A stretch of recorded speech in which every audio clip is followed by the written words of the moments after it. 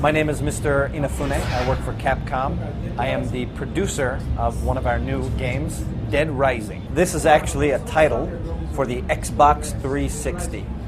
In this game, the main character is a photojournalist that is following a key incident he thinks will be the next big scoop for him.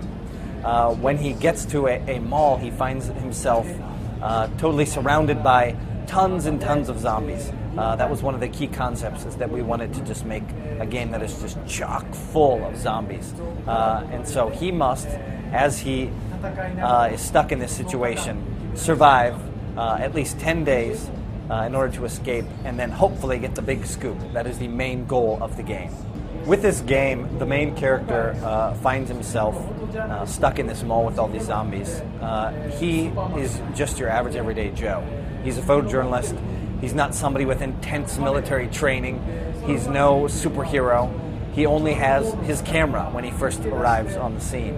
So he has to search the mall, find something that could be used for weapons, and then use those weapons to fight against the zombies. How you kill the zombies, what you choose to take as your weapons, is going to largely depend, or rather be limited on, the player's imagination. Basically, we were shooting for getting the most number of zombies on the screen that we could. So one of the biggest challenges was to take an alpha kit and make a game, or make a video, or rather for E3, that would represent what the final game would look like. And as you saw in the one scene at the end of the video, we have been able to achieve over 1,000 different enemies on the screen at one time. So that's always the biggest challenge, is under the pressure of timing to get something out for a big trade show like this, to actually show an actual representation of what the final product will be. I can say that when the final version does come out, you can be sure that it's going to have even better graphics with still just that sheer massive number of enemies on the screen at one time. As this is a game that features zombies and it's by Capcom, it will invariably be compared to Resident Evil. Resident Evil itself is a great game that is based around sort of like total fear. It's got a sort of gothic touch to the graphics, and is got a main character that's just super cool. It's super dark. Whereas this game is totally in a different direction. What we wanted to create was a game that seemed real, i.e. the main character himself is nobody that looks cool. Matter of fact, one could even say he's ugly. So we did not want that sort of Hollywood super ultra fear to be the main concept. We wanted it to be how you can take this main average character, fight against these impossible odds, and beat them without any super cool Hollywood sort of moves.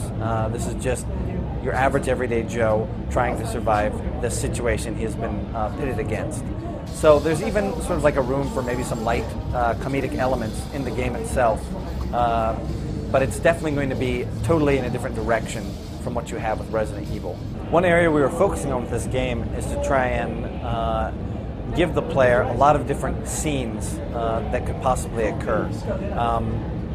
What we've done is kind of place an emphasis on the human dramatic element that occurs when people are stuck in these impossible circumstances, in this most likely a situation in which they're going to die. I personally feel that the zombies aren't the scariest things in this game. The scariest things in this game are going to be the people, because people, they have conscience, they have free will, they can act like your friend and then betray you.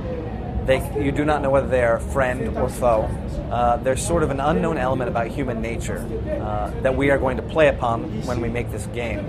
So this human drama that occurs in the game is going to be one key area. A lot of different characters you're going to see may have ulterior motives, they may not, but you as the player will have options of how you choose to interact with those characters. For example, the girl that you're leading. If she does trip, do you leave her there and save your own ass? Or do you go back for her? Is there something to be gained by saving her? The name of the game is Dead Rising. I'm Keiji Inafune. Thank you very much for your time. I know it's going to be a wonderful game. I know it's going to be a fresh gameplay experience that I think everybody can look forward to. You can look forward to it sometime hopefully near launch. It may not come out exactly at launch, but we're working our best to get it out sooner than later. So hopefully at a very close time to when the Xbox 360 is launched, and that is, of course, the platform that will be launched for, the Xbox 360. So look for it, enjoy it, and thank you very much for your time.